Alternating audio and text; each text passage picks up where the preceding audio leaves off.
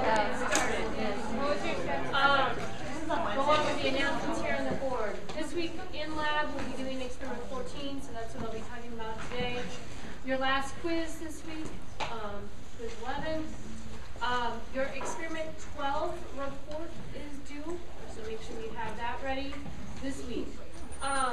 Next week in lab, there's multiple things we're going to be doing, so it's not just show up, check out of your drawer and leave, okay? Plan on at least a few hours of things that are going to be happening.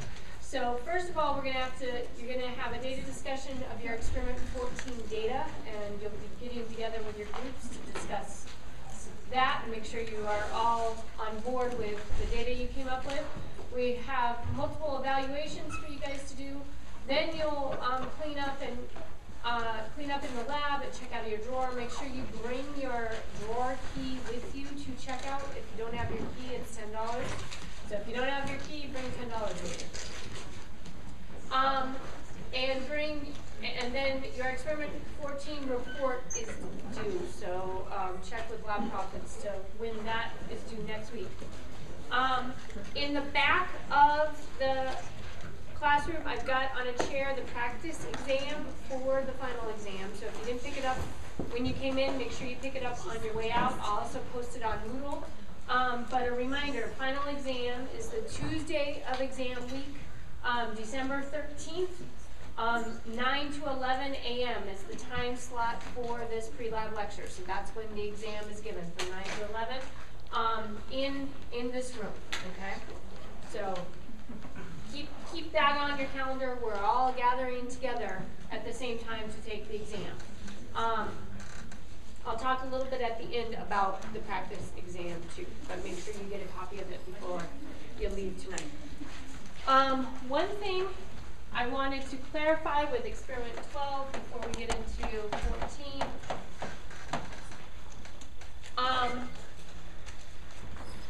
One spot on a TLC plate for a given lane of a TLC plate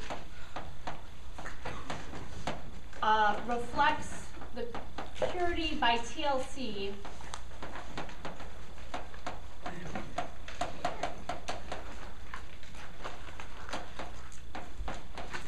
of whatever that sample was, okay?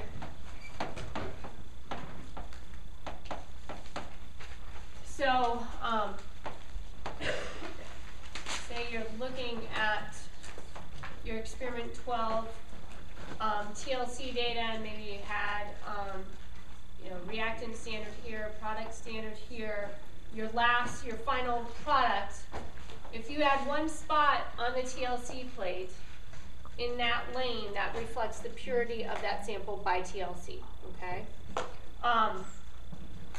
Now you want to use the disclaimer by TLC because we could only by TLC see things that were UV active with the methods that we used, okay? So you can't see if there's any residual water, you can't see if there's any residual ethanol when you're looking at it this way, all right? But by TLC, if you have one spot in a lane, that is technically a pure sample by TLC, okay? So I just wanted to make sure, clarify that, all right? Okay, I'm gonna put this, we're gonna talk about this different parts. So I'll put this up here on the overhead. We are going to do Friedel-Crafts alkylation this week.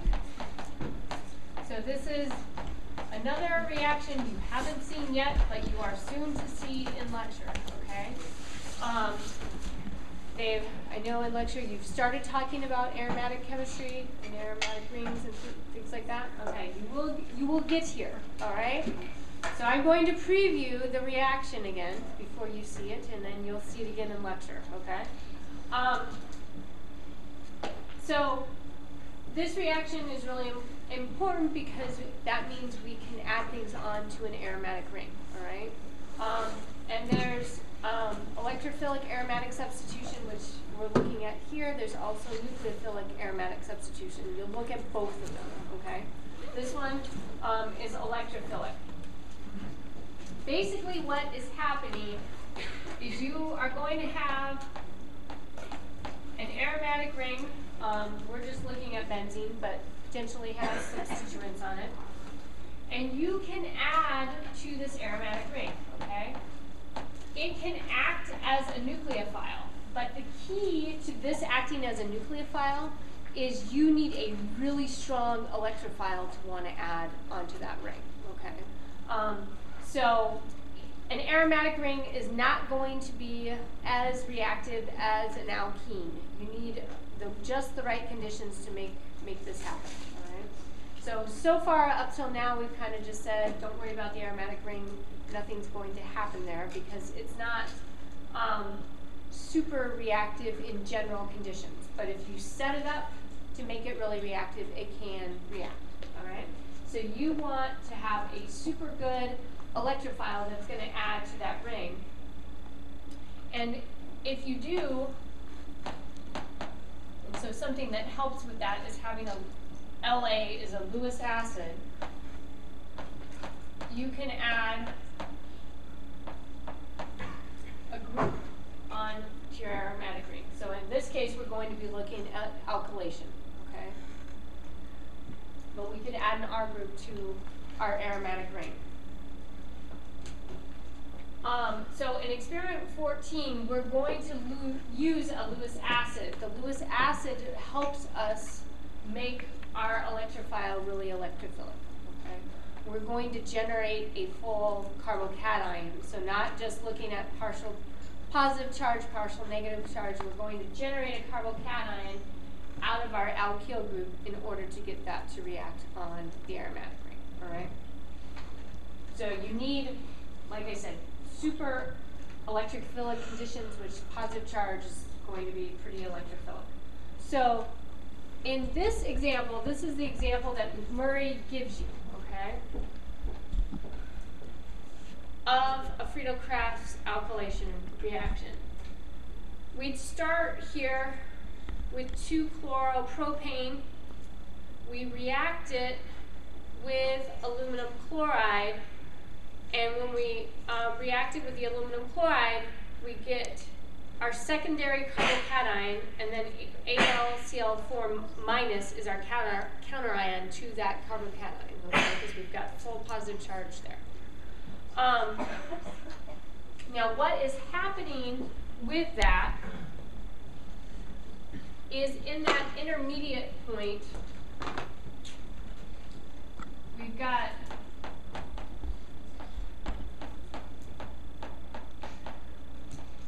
it's not like there's a little bit of a coordination that has to happen between the aluminum chloride and our halogen on our alkyl group.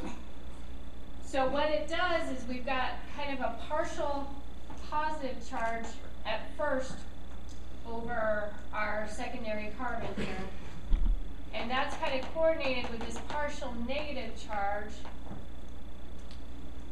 of the chlorine that's then trying to coordinate with the aluminum chloride, okay? So you kind of have to have this in between where we get this coordination of the chlorine to the aluminum, but in between we've got a partial positive here, a partial negative. Draw this so it doesn't look like sulfur minus here.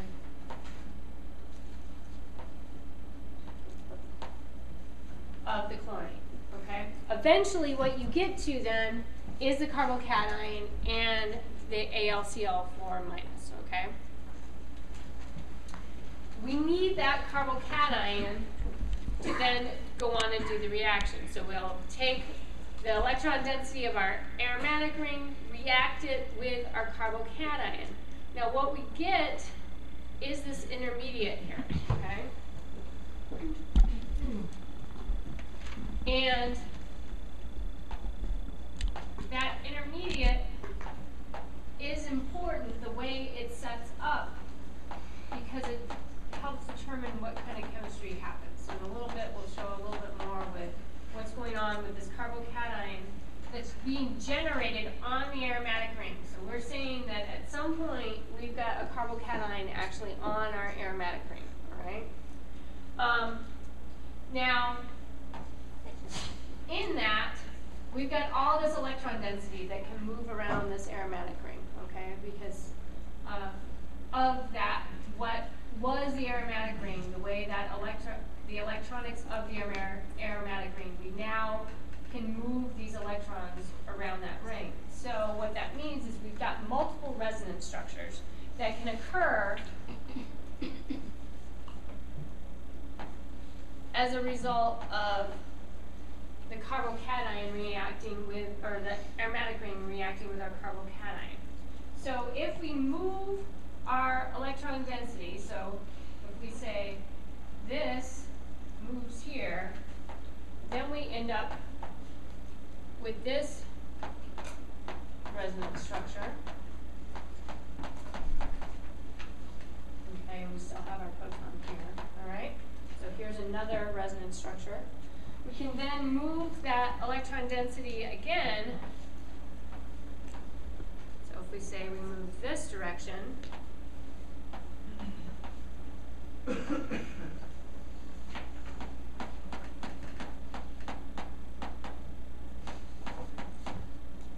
then we've got multiple places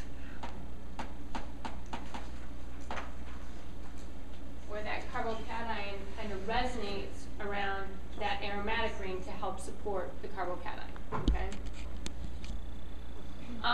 So the number of resonance structures that we can draw is important because just like with anything else, the more resonance structures you have, the more you stabilize that intermediate, all right?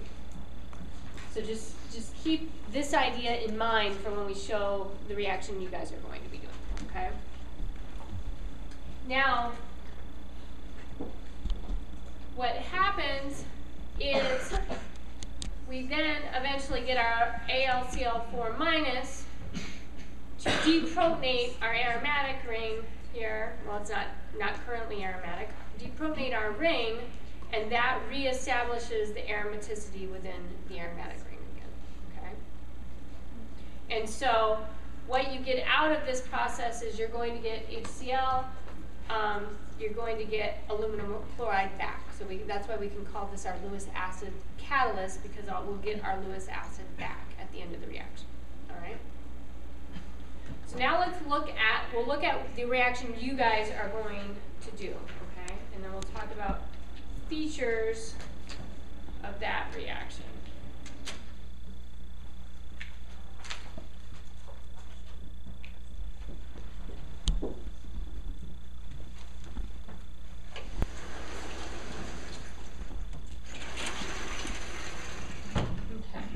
So we are going to use, our aromatic ring is going to be toluene. It's going to be one of the reactants. It's also going to be the aromatic substituent for the reaction. It's going to be where the reaction takes place. It's also going to be, our solvent, okay? So it's a reactant and it's going to be your solvent for the reaction. So it plays two roles for this reaction. We are going to look at the reaction of toluene with 1 bromopropane and 2 bromopropane, okay? And so let's look at 1 bromopropane first. All right? Now, it can end up adding anywhere on this ring. All right, so the possible products that we could form is most likely not going to add where the methyl group is, okay? So there's 5 other places that it could potentially add on the aromatic ring, all right? Just due to sterics, you're probably not going to have a big long chain add to here. You also wouldn't be aromatic anymore if you add here, right? Because we only have 5 reactive spots, okay? One of the spots is the ortho position, okay? And so what we define as ortho is the position directly next to whatever that substituent is, okay? So I'm going to draw it here, but it could equally be over here, right? We've got 2 ortho positions, okay? And so when we add ortho, we call that 1,2 addition, okay? 1, 2, all right? Or 1, 2. And we're counting our carbons on our aromatic ring. Another possibility would be we add to the carbon opposite where that substituent is. So we could add para to it. We only have one position that is para. Okay? So para is our 1, 4.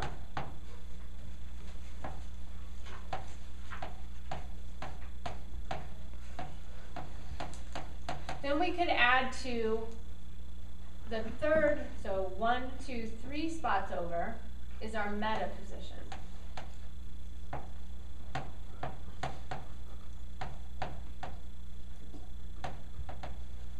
And it could add here or it could have here. Either one is a meta position. All right? So that's just adding our 1-bromopropane to our toluene. These are the 3 products that we could form. Okay? And you will potentially see all 3 products. All right? With 2-bromopropane, so it's basically the isopropyl equivalent, okay? We can get isopropyl products. So our ortho product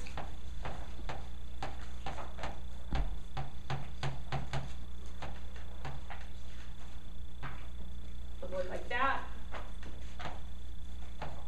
Para.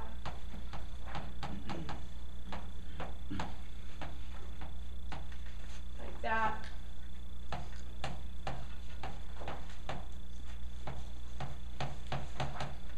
And meta like that.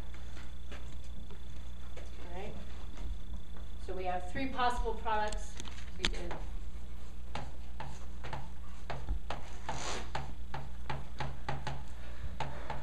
that addition. All right. Everyone good with that so far? Okay. It's just a matter of where you can add on that alkyl group. Okay.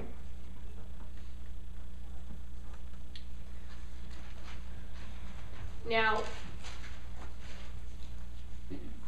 there are products that we call kinetic versus thermodynamic products, okay?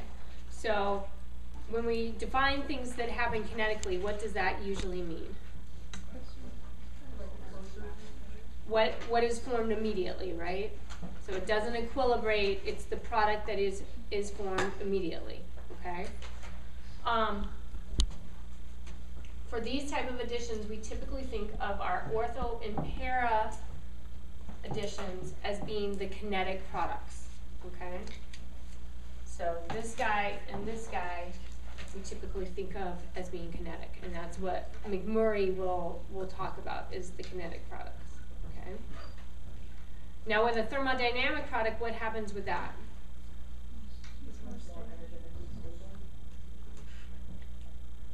It's usually, so it's not usually what happens right away, right? It's usually what you equilibrate to is the thermodynamic product, right?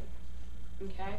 And so typically we'll talk about as the meta as the thermodynamic product, okay?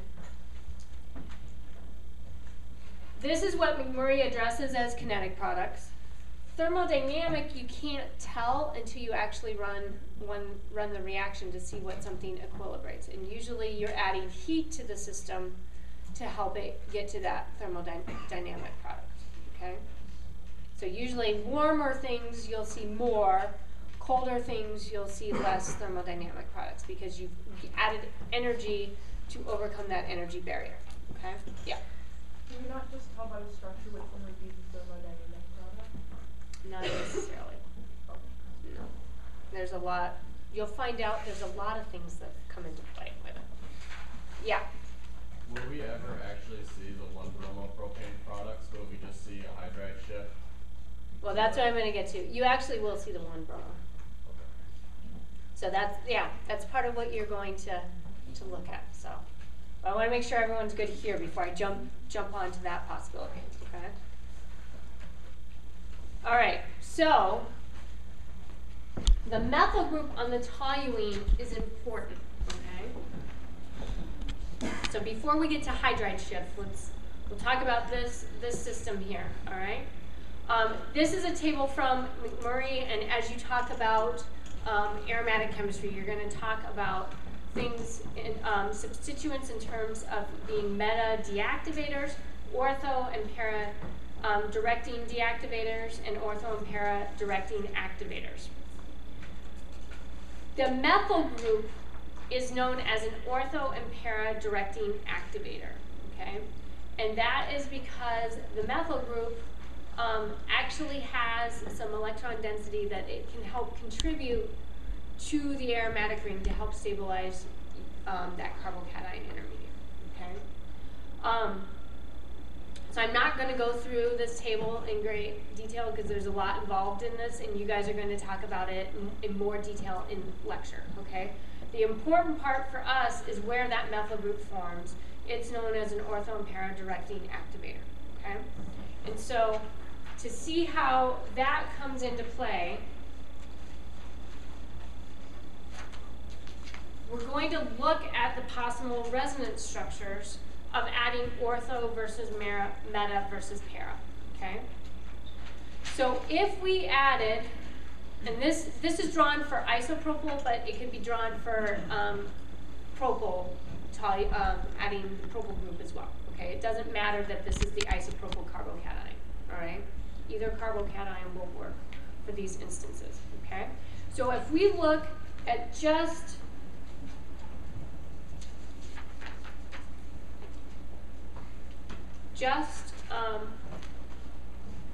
the ortho substitution, these are the three resonance structures that you can draw from adding that carbocation.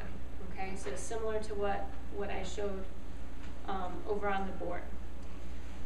The key to these three resonance structures is there is one resonance structure where that carbocation is on the carbon where that methyl group is. And that methyl group has a little bit of electron density that it can help contribute to stabilize that carbocation, okay? So that's why the ortho substitution is considered a kinetic substitution, okay? Same with if you look at para, here's the resonance structures that can be drawn from adding para to the methyl group, and again, we've got one resonance structure where that carbocation is on the same carbon as the methyl group, okay? With the meta substitution, that is not the case when you draw the resonance structures, okay? And so this is how that ortho-para activating effect comes into play and why that is important for setting up the kinetic versus thermodynamic products, okay? And why we say kinetically ortho and para would be the favored products, okay? Everyone good with that? Okay. All right. Now let's get to looking at hydride shifts, because that adds an element of new possibility to what could happen, okay?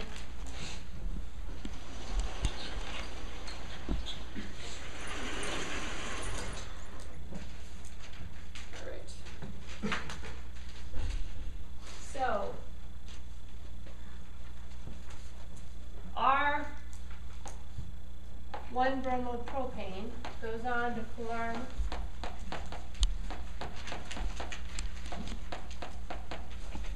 this carbocation, okay, so the primary carbocation. Just like we talked about in looking at the formation of alkenes, in this case we could have a hydride shift. The hydride shift could move where that carbocation is, okay? Does everyone see how that could happen? All right, so if we draw it like this instead.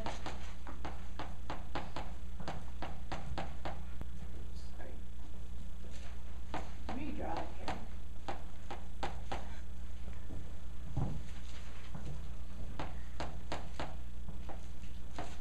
Okay, if we did a hydride shift this direction, carbocation moves over here. Then from 1-bromopropane, we could form that carbocation. And so that is a possibility. This carbocation rearrangement of the alkyl bromide can take place, okay? So when you add 1-bromopropane to toluene, what are all the possibilities of products that you can have then? Is it 3 or is it 6? 6. All of these are a possibility with 1-bromopropane. Okay? So we've now just added the complexity up a little bit, okay? This is also something that you can look at as kinetic versus thermodynamic, okay? Kinetically, this would be the carbocation that would add, right? It doesn't have time to equilibrate, and it just adds directly to the toluene, okay? Versus, if the carbocation can equilibrate, it'll equilibrate to the secondary carbocation, okay? If it gets complicated looking at it, kinetic versus thermodynamic here versus kinetic versus thermodynamic here, think about this as a carbocation rearrangement versus the kinetic versus thermodynamic property products that can be forming from the addition, from the alkylation. Okay? All right.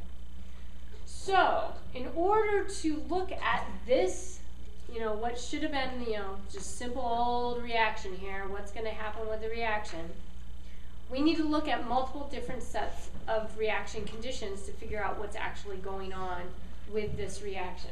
So, you guys are going to divvy yourselves up so that you can achieve that goal, okay? So you're not all going to run the reaction under the same conditions. There's going to be 4 different sets of conditions that are going to be used.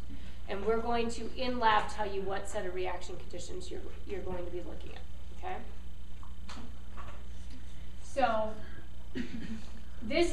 I'm defining the reaction conditions exactly as the way they are defined in your lab manual. So you want to define things as A, B, C, D. Keep that A, B, C, D consistent, okay? Because otherwise, if we're not talking the same language when we're talking about looking at these reactions, right? So condition A from your lab manual, we are going to do the reaction at 0 degrees, okay? So that means you're going to do the reaction in an ice bath. You're going to use 1-bromopropane as your alkyl bromide, and you're going to then be able to form, potentially, all of the substituents here. Let's draw it. I'm going to draw it this way because otherwise it'll get too confusing. So we can add on ortho, para, meta, our propyl group, right? Or we can add on ortho, para, meta, the isopropyl group. Okay? So 6 possibilities. The 6 possibilities we've already talked about over here. All right? Because we're starting with 1-bromopropane. So because we're starting with 1-bromopropane, we can have carbocation rearrangement, which is going to get us to potentially having 6 different products that can form. All right? Okay, B, we're going to use reflux and 1-bromopropane. So again, we can have our 6 different possibilities of compounds. Going good so far. Okay? C, you're going to do 0 degrees again. This time you're going to use 2-bromopropane, and so your products potentially, based on what we've talked about so far, should be just 3 products: ortho, para, and meta isopropyl. Okay? Because the secondary carbocation, typically you're not usually going to see secondary carbocations a lot of times want to rearrange to a primary carbocation, right? So you're not going to want to form the propyl products. You'll just want the isopropyl products.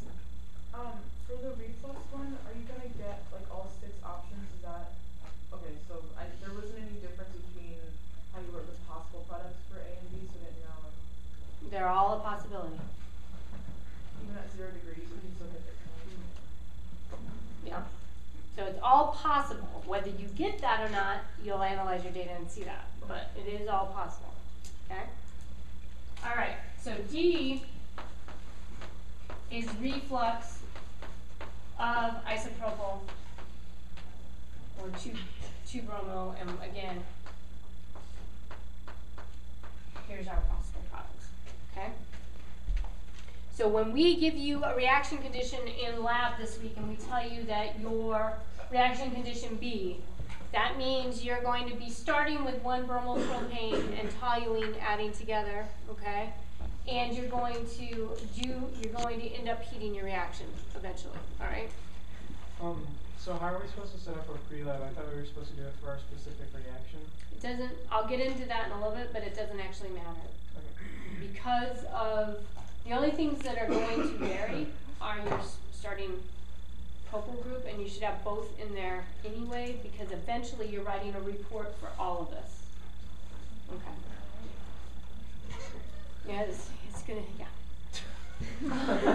I'm breaking it down slow because it is, you gotta digest it in baby pieces here, okay?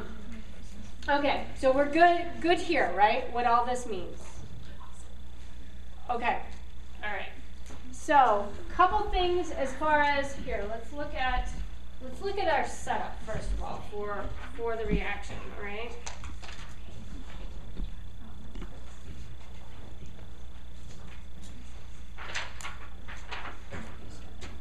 Okay. So everyone is going to use the same apparatus, whether you're heating a reflux or you're staying at 0 degrees, okay? You're gonna start with your 250 milliliter Erlenmeyer flask. You're going to be on your stir plate, okay? Everybody's using their stir plate. If you are doing this reaction in an ice bath, you're just gonna have your pan of ice around your flask. If you're doing this reaction at reflux, you're going to start with hot plate off, okay? You don't start heating until we get to a certain point along the way here. But you're going to have your flask directly on the stir hot plate, all right? Things that are kind of important to this setup, okay? First of all, we want our flask sitting flat on our stir plate. That will help with the stirring. We want our stir bar in the flask. Clamp your Erlenmeyer flask so it doesn't walk right off your stir plate. You're going to use rubber tubing to connect from your flask to what we're going to make here is an acid trap, okay? Because we're going to generate HCl through the process of this reaction, so we need to trap it, all right? You're going to want to put a dip here. It's not shown in your lab manual very well, but you want a dip in that tubing, okay? The reason for that is we don't want any of the muck from the black tubing going back into your reaction during the process, because you're going to analyze all of this by GC. And remember, GC is pretty sensitive, okay? If you get black muck in your reaction, your peak table list, so that first page that you got from experiment 8 and 11, you're going to get the same sort of data this time. It will be multiple pages, okay? So you don't want the tubing in your reaction because it'll make the analysis far more complex, okay? So put a little dip here. You can even hold that dip down on the tubing with your clamp, okay? You clamp here because you want it also to go up. And then you want to hold it above the water very steadily, okay, so that it's just a millimeter of that funnel is in this beaker of water, okay? You don't want it submerged in the water because then you could create, as the process of the reaction goes on, you could actually create a vacuum and suck water into your reaction, and that'll be a problem, okay? So you want to be very careful in setting this up. We'll go around and check your setup as you set it up as well, okay? And this is in your lab manual, all right? Everybody is going to add you're going to add your toluene, add your bromo propane. If you're in an ice bath, you'll just have an ice bath around here, okay? You will add the aluminum chloride, which I'm going to talk about that here in just a minute. You're going to have a vial of aluminum chloride. You're going to add it in 5 portions slowly to your reaction. So at 0 degrees, it'll be in the ice bath. If you're refluxing, you have not turned on the heat yet. It's just at room temperature, okay? Add your aluminum chloride slowly, all right? For the ice bath people, you will just keep your reaction in the ice bath after you've added the aluminum chloride. For the people heating your reaction, after you've added the aluminum chloride, given it a couple minutes to let it react, okay? So you don't want to just get your 5 doses in slowly and then all of a sudden crank the heat. Let things take place, react a little bit, give it a couple minutes. Then you're going to very gently add heat to your flask, okay? And what I mean by gently is like low setting on your hot plate, 1 to 2 maybe if it has numbers instead of low, but very, very low minimal heating, okay? It's not going to take a lot to get this reaction mixture heated to where you need it to, and it doesn't take much heat to get it refluxing so much that it refluxes into the tube and then comes back into your reaction and brings the tubing muck with it, all right? So you want minimal, low heating, not crazy, crank it to 10 and get it refluxing, okay?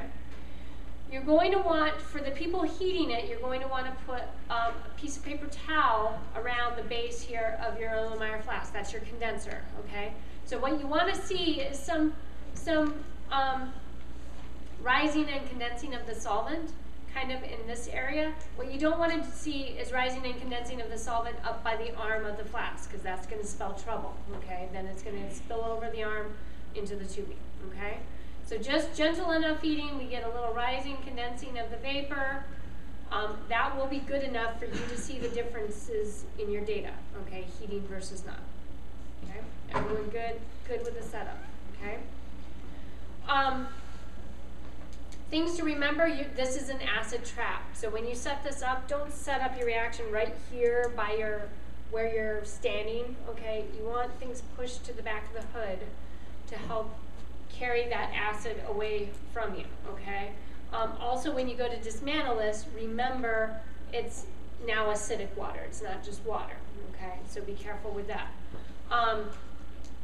When you go to take this apart, be really careful, especially for the people that have heated, but even the people that haven't, to pull it apart such that you keep whatever muck is in here flowing this direction, not back into your reaction flask, okay? The other thing with this tubing is you want to start with dry tubing. So if there's residual water in the tubing you're going to use, dry it out. When you are done, you want to kind of clean out the tubing and then dry it out for the next person that's going to use your area, okay? But be really careful with the setup, okay? Now, the aluminum chloride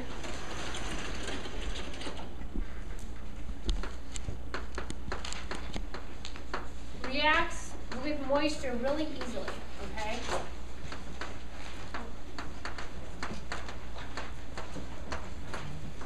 So it reacts with moisture from the air easily. It also reacts easily with the moisture from like your mucous membranes in your body, okay? So you want to be careful with the aluminum chloride, all right? First of all, it's in a vial. You're going to keep it capped when you're not adding it to your reaction, okay? So it doesn't react with the moisture in the air. But also make sure do not inhale any of the dust, okay? Because then it'll be reacting with the moisture in your body, okay? And you will feel it. It will irritate you. It will burn, okay? So keep it in the hood. Make sure you keep the hood sash between you and your reaction. Keep it as low as possible so that it's not going, there's not any chance of that going into your body, all right? I'd wear gloves because you are generating acid when you're handling all this. Also, any dust on your hands, you're going to feel it. It'll start irritating after a little bit, okay? So be really careful with the aluminum chloride. Keep it capped. Keep it in the hood. Don't don't inhale any of it. That's also why we have already weighed it out for you, okay? So it's in vials. What you're going to do is you're going to collect the mass of vial, cap, and the aluminum chloride when you first get that vial, okay? Then you're going to, when you are all done adding the aluminum chloride, you're going to collect the mass of the vial, the empty vial, and the cap, all right? That is how you're going to figure out how much aluminum chloride you actually transferred to your reaction. They are about a gram in those vials, but you do need to weigh out how much aluminum chloride was used, okay? So get the mass of vial, cap, and aluminum chloride beforehand, mass of vial and cap afterwards to get your, then do the calculation to get your aluminum chloride, okay? When you're done with these vials, there'll be a little bit of dust left in the vial. If you just take the vial and the cap and kind of have a beaker of water, let it submerge in the beaker of water, it'll kind of hiss at you a little bit, reacting the rest of the aluminum chloride, okay? But it'll kill the rest of the aluminum chloride. Then you can rinse it out with water, rinse it out with acetone, both the vial and the cap. And then there's a box in the reagent hood, that's where you're getting these vials from. Put the empties at the back of the box when you're all done and rinsed it out and dried it out, okay? For the workup of this reaction, make sure you follow directions very carefully for reflux versus cold temperature. For the reflux reaction, make sure you've cooled it all the way down to room temperature before you start working up the reaction. Okay, you don't want to be adding, the first thing you're going to do is quench the reaction with water and acid. You don't want to quench the reaction with water and acid at reflux. Cool it all the way down to room temperature before you start quenching the reaction. And it is important that you get the ice water, you want cold water going into that reaction before you put the concentrated HCl in there. Wear gloves with the HCl, okay? It is going to react, so keep that acid trap connected while you're quenching the reaction, and do it kind of slowly. Don't just chuck all the water and chuck the acid in, because you're going to get any aluminum chloride that's left is going to want to react really vigorously with that, okay? So be careful in starting the workup. Then you're going to be separating layers and then washing the organic layer. Sometimes what can form is what's called an emulsion.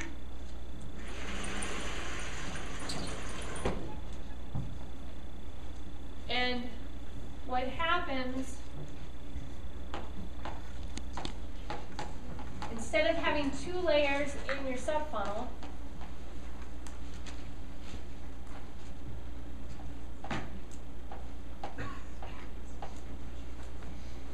so normally we'd have 2 layers, right? Layer here, and here's the bottom of the subfunnel. Layer here, okay? What you get is kind of this 3rd layer in between, where the 2 layers don't separate really well. And water and toluene don't like to separate super well, okay? So sometimes you get this emulsion layer. If you get where you don't have a good separation between your aqueous layer and your organic layer, there's sodium chloride solution in the reagent hood. Your lab manual gives you instructions for what to do with it. You add that to your separatorial funnel and shake and vent things a little bit, and that should help the separation, okay? What you don't want to do is you're going to do the quenching of the reaction in your reaction flask. So you should be stirring still while you're quenching the reaction. When you add things to the separatory funnel, don't shake and vent them really super vigorously, because you'll have a better chance of getting this emulsion if you vigorously shake and vent versus just shake and vent it a little bit and go off of the stirring that you've already done to be the reaction that quenched the reaction, okay? After you drain the aqueous layer and taken care of it, if you have an emulsion, you're going to have the organic layer that you have to wash with water. If you had to use sodium chloride the first time, you should probably use sodium chloride for that wash instead of sodium chloride solution instead of just water. Then you're going to dry with magnesium sulfate. We don't want to change the composition of the toluene in your reaction mixture. We want to be able to weigh your reaction mixture after you're done drying it, and you're going to use GC data to figure out how much of it is still toluene versus how much of it is alkylated product, okay? We don't want to change that ratio by you adding more toluene to your reaction mixture, okay? So when you go to dry with magnesium sulfate, make sure you use only what you need, so a little bit of clumping with a little bit free floating, and then when you go to filter the magnesium sulfate, kind of like you did with the alkene, you're not going to rinse it with anything. You're not going to use more toluene to rinse it, all right? You're just going to filter your organic layer away from the magnesium sulfate and then get the mass of that entire organic layer, okay? So make sure you get that mass first. So first you want this. This will be used to calculate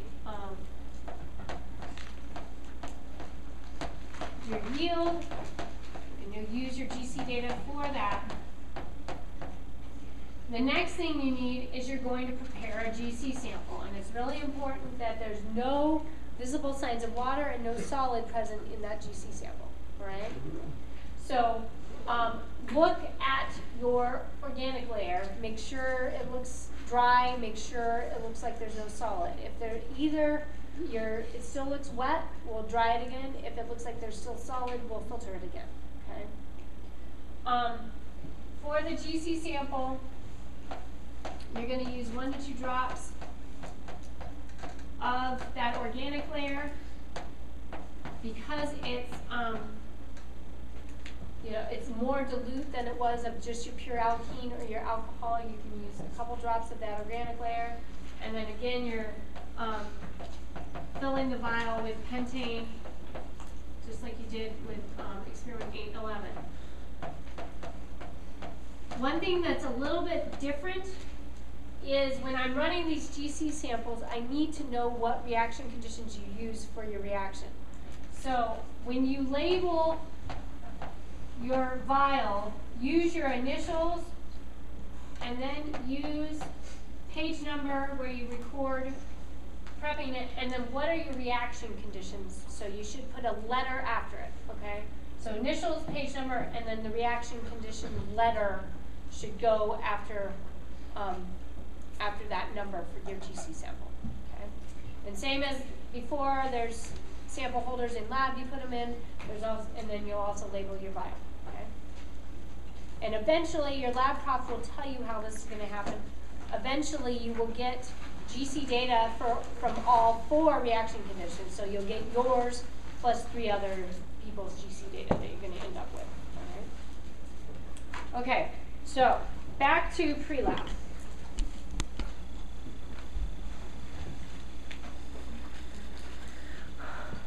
To help you out, the extra that you would have to look up by not knowing your reaction condition is the information for the bromopropanes.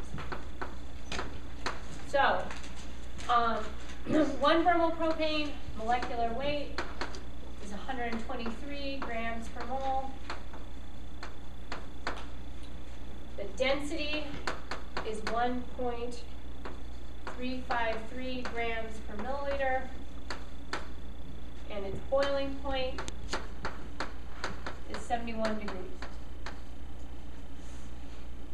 2 bromopropane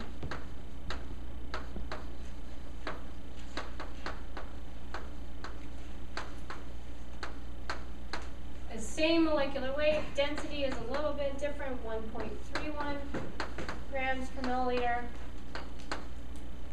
and the boiling point